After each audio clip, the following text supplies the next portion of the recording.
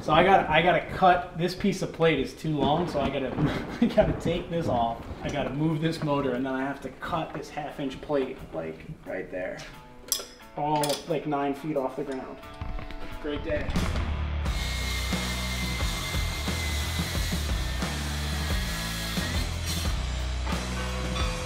Perfect.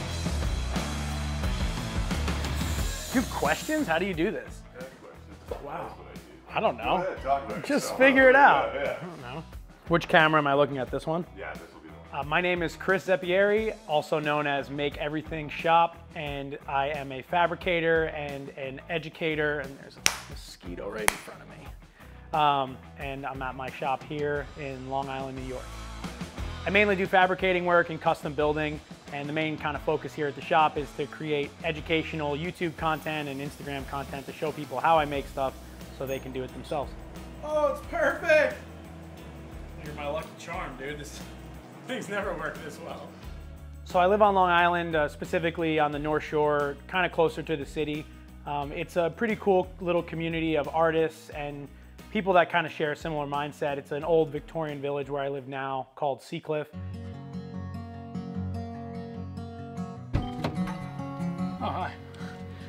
And Long Island itself has a really rich manufacturing heritage with a lot of aerospace and, you know, craftspeople throughout history. So it's a cool place to be, and I meet a lot of really interesting people, a lot of interesting old timers that share tons of knowledge, and it's been really valuable. I just like close it? Do I have to talk? I don't want to talk about it. It's a f***ing gate. Watch a video on my YouTube. It's got a nice view behind it. Okay. What do I say? I made this gate. I made that. So growing up, my dad had a little shop in our garage. My dad was never like a trade professional, but he always kind of worked on our house and other people's houses, kind of doing repairs and flipping and stuff. So he taught me from a super young age how to use tools and the value of being able to build things. And my mom is an interior designer, so there's always been that sense of recreating spaces and repurposing items. My mom would point at a wall in the house and be like, I think we should get rid of that wall. And then by the end of the weekend, it was gone, or we needed to add a set of French doors to change a room. And me and my dad, Friday night at 7 o'clock, would be on our way to Home Depot. Sunday night, we'd be finished. So I kind of took that mentality and moved forward into my adult life and basically do the same thing now. As soon as I was old enough, got a job in construction, started working as a carpenter and a handyman. I went to college for art and design so I could kind of hone those skills. I thought I wanted to be a filmmaker and animator, but quickly realized that I like building the stuff for the videos more than I like making the videos, and now I kind of get to do both. Love Twix, and I posted on my Instagram that if anybody wanted me to do favors for them, because I don't drink, that they could stop bringing like 6-packs and just bring me little bags, like a little bag of Twix. So my friend who I did all the for the restaurant for, she brought me a 5-pound bag of Twix to make up for all the favors I've done there.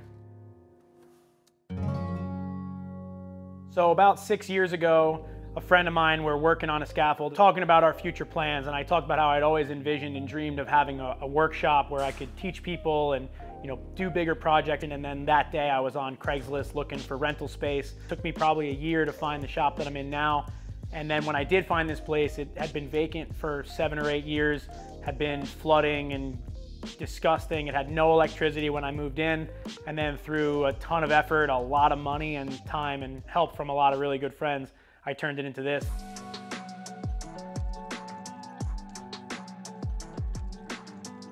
It's about 2,800 square feet. It's broken up into a wood shop, a metal shop, and a machine shop.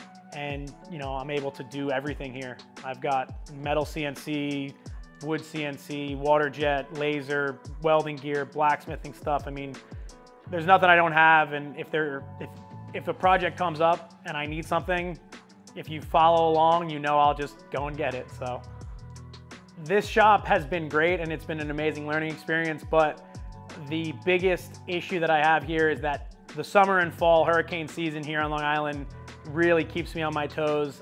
This shop has a bad history of flooding to the point where, in the summer months, I sleep with one eye open, just listening for the hurricane alert to go off so I can run down here in my high waters and get the pumps out. And it's become this sort of running joke.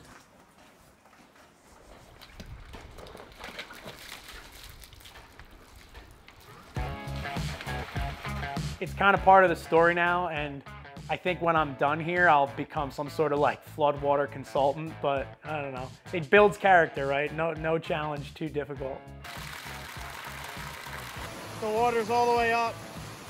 I got water coming into the machine shop. It's an unbelievable amount of water. I'm standing on the life raft right now. Oh, we just lost power. Now I gotta go get the generator. The van is the best thing that I ever bought. And now we get to go look at some guy who's selling some old equipment, and if I want to buy it, you and me will just pick it up and put it right in the van. So I have a real love and respect for tools of all kinds. It's something that I love since I was like a little kid. You know, I like to learn by doing. So whenever I see like a YouTube video or photos of a machine that I think would be helpful, or even if I take on a project that I'm like, oh, this tool would make it easier, I don't hesitate to go and get it. And if I don't know how to use it, I'll just figure it out. A Yankee drill press vise, I got a cant twist clamp, and I got a decimal chart. This is a good decimal chart, but a better decimal chart is the type that you stick on your phone that you can buy at makeeverythingshop.com. It's something that, you know, I would rather have the tool here, so when the project comes up, it's already ready to go versus then trying to acquire it. So I have a lot of tools here, some which get used once a year, but there's something about having them all, you know, knowing how they work and being prepared for that next thing that, I don't know, I really enjoy it. And I love fixing and restoring them too, so that's kind of part of the process.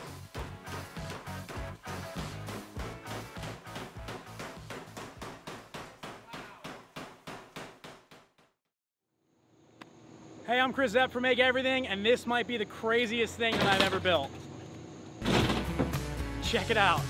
I think that the most rewarding projects that I do are the ones that are super challenging and unique. One of my favorite projects I think I've ever done was when we built this ramp that went on top of like a Econoline van, right? And it was a video on my YouTube channel. It's one of the worst performing videos on my YouTube channel.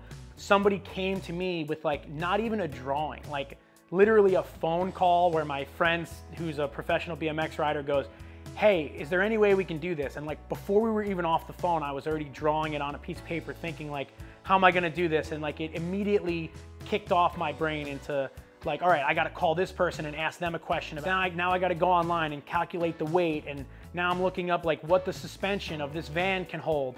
And after weeks of doing it, seeing it work like perfect is the only way I could describe the way it functioned, because it worked better than I ever could have imagined. And I guessed my way through most of it, you know, and I say all the time, like, I'd rather be lucky than good, because that's the kind of thing where, you know, we just happen to like roll the tube the perfect way, and it was just the right weight.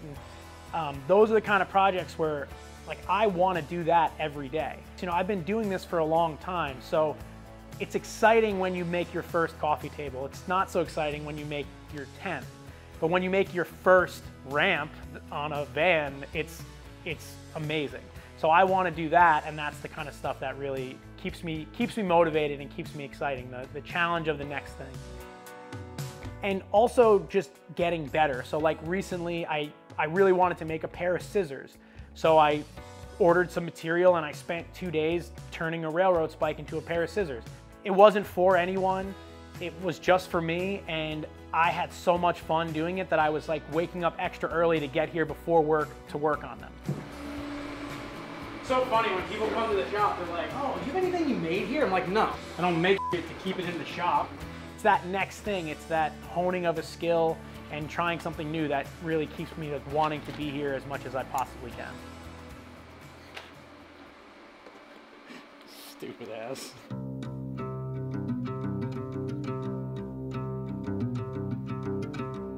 I had always wanted to make YouTube videos, and Jimmy DiResta is, you know, a huge inspiration for me, and all the kind of guys that I feel like are in his sort of generation of that, you know, like Bob Claggett and the Wood Whisperer, and you know, the other sort of makers from that kind of beginning YouTube era, April and Izzy Swan.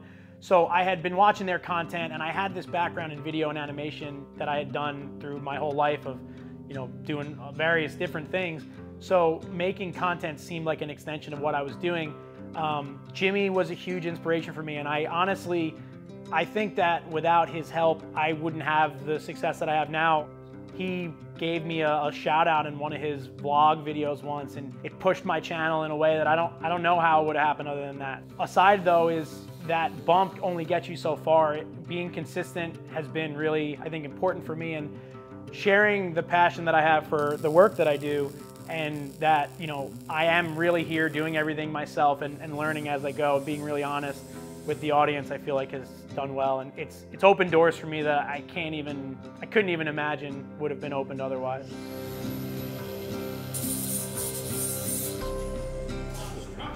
I have found tremendous support in everything that I do here from a lot of different sources, right? My friends and family, you know, my immediate family has always kind of been behind me on this kind of stuff, and you know, my wife and my friends, like, they're here to help me. My friends that come and help me at the shop, I don't know what I would do without some of these people that come here and help me on a moment's notice sometimes. And then on top of that, I get such great support from the community of people, some that I've met, some that I'll never meet online, that leave me amazing comments and send me emails and support what I'm doing. And then on the flip side of that is everybody that writes a nasty comment, if you don't already know, just keep doing it, because it just makes me want to go harder and do more of the things that are driving you crazy. I love it.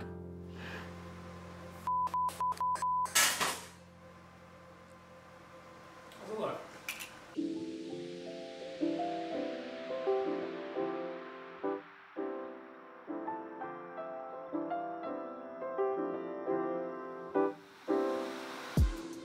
It would look it looks great because of these amazing skylight planters that are here. Well, the skylights are amazing. They bring in the natural light, yes. And I hate the artificial light.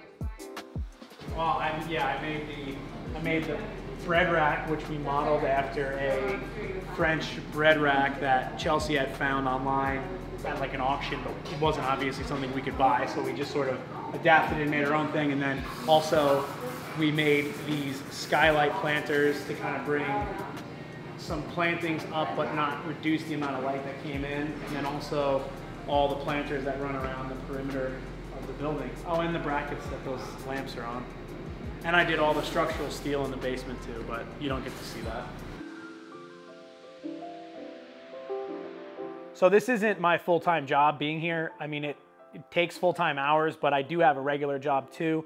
I'm basically a construction consultant for a larger commercial developer, and it's something that I've kind of worked through my whole life to kind of make it to this point. You know, I've been a handyman, a laborer, a trim carpenter, up to a kind of foreman and project manager, and now I run, you know, many projects all over the country and even in other countries. And it's something that I'm passionate about outside of here, right? I love to see building going on, and watching it at this scale has been really cool. So it all sort of tailors in, right? It's not so far off from what I do day to day, but it's definitely not so hands-on. And then I get to satisfy that, you know, hand-to-hand need here at the shop. I don't have any employees. I don't employ. We're an equal opportunity employer, meaning that everyone has an equal opportunity not to work here. Everyone has the same chance to not get a job. I look at my life and my kind of path here very long term, and I think that having those long-term goals are what motivates me to really push to be here. You know, some days I'm here at 5:30 in the morning and I don't leave until 10 o'clock at night, and I do work during the day, right? So some days I get here at 5:30, and then at 8:30, 8:45 I head to work, and then at 5 p.m. I'm changing my clothes and heading back. So it's that knowing that all that I've done so far is working towards something. It's like putting little pieces on this pile for this massive goal. And as I get a little bit more successful, like every week, every month, things get a little bit better and a little bit easier to support. It makes me realize that like it's all for something. You know, it's at the micro level, it's hard to see, but at the macro level, it's all turning into something really beautiful. There's been a lot of milestones in sort of this business and running the shop, and it's funny how things kind of come all at once. So, you know, I was on a TV show, a History Channel show called Assembly Required, and you know, I was a contestant on one episode, and I won that, which was an awesome experience, and it felt great to, you know, win something like that. I was featured in a magazine with Lincoln Electric, and you know, even just milestones on YouTube, you know, reaching subscriber marks and all that stuff. But honestly, I think the biggest accomplishment that makes me proud here is that, you know, anyone that started a business, right, it took me years to not have to take money out of my paycheck that I made at my job and pay to keep this place alive. And now to be able to be here and know that this place supports itself is the biggest accomplishment, the biggest kind of prize I could ever ask for. I've learned a lot about how to do this, do what I do, and I think there's a lot of people that have the desire to like make content or start a business, but they have a job and they have obligations. You know, some people, and I see it on YouTube and Instagram all the time, they're like, you gotta quit, you gotta just go full tilt, you know, like, you know, you can do it. Just if you're not fully committed, you're never gonna succeed. You don't have to like eat ramen noodles every week to support your like YouTube habit before it's successful. I don't believe that. I just think that people lack the understanding in how much they can get done in a day, right? You have a lot of time, and if you want to do this, if you want to be successful, you just have to do it, right? You don't have to take your weekend off from your day job and do nothing, right? If you want to build a business, you can do it. I work 14 hours a day on Saturdays and Sundays, right? So that's 28 hours. That's more than most people work at a part-time job. 28 hours, you can get a lot of work done. I don't think anybody has an excuse, and I think that part of what I do here motivates other people and to realize that they can have all this, right? I have never not had a job when I've had this shop for 6 years. I've worked full-time, if not full-time and more, and I've still found the time to do all this. So I'm careful with what I say on social media to talk about success, because some people, they get turned off by it. But you know what, like, if my success motivates someone else to do something, then I'm happy to talk about it. You know, like, why not? And the reason that I have found success here is from feeding off the success of my friends and the people that I look up to. You know, like, I've mentioned him before, and I'll say his name a million times because he's helped me so much. But you know, Jimmy DiResta doesn't stop for a minute. As good as things go for him, as things get just better and better for him, you know, he's more and more successful. If anyone thinks that he slows down, you're a fool. He works more than anybody I know, and he's probably more successful than most of those people too. So you have to keep grinding, and consistency is your biggest ally, right? If you stay consistent, you keep going, you'll find success. You know, it just comes after time.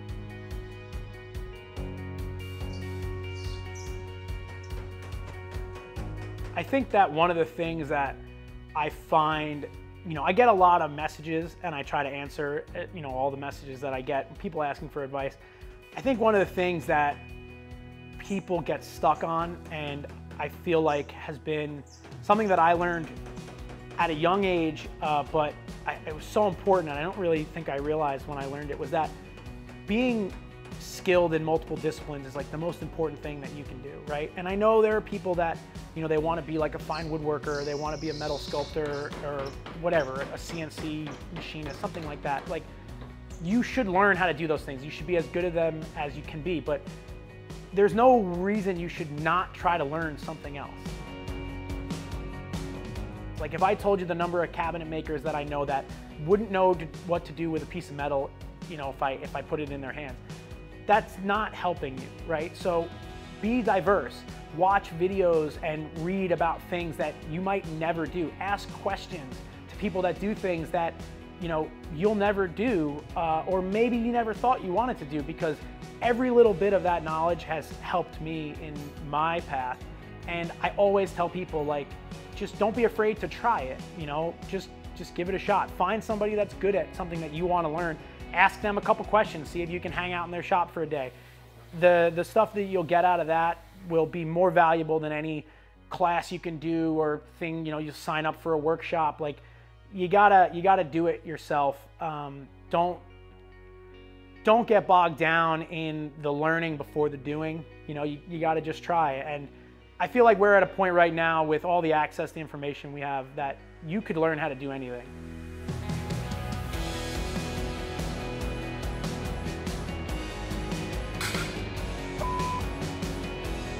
So I think that people need to take advantage of that, and don't be afraid to ask someone that you look up to for help, because, you know, I wouldn't be anywhere without the people that I idolized helping me.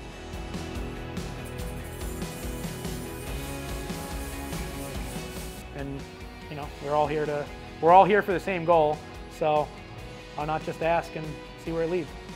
I walk in my mom's house and she's like, do I need to put something on the chair? And I'm like, yeah. She has white fabric like chairs. I'm like, yeah. So she gets a fucking like shitty ripped up towel and puts it on the chair. She's like, how many? 1 or 2? If I'm really dirty, it's 2 towels. 1 for like the backs of my legs and then 1 for my back. I'll be making forever. I have no intention of stopping, ever.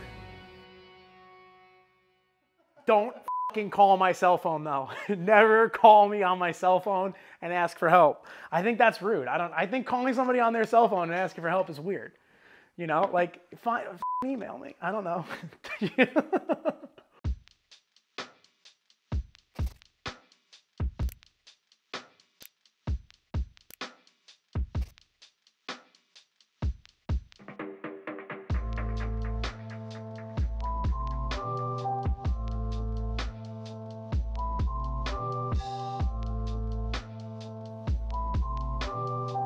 Well, you never realize how much you need a bathroom until you realize how much you need a bathroom. You know what I mean?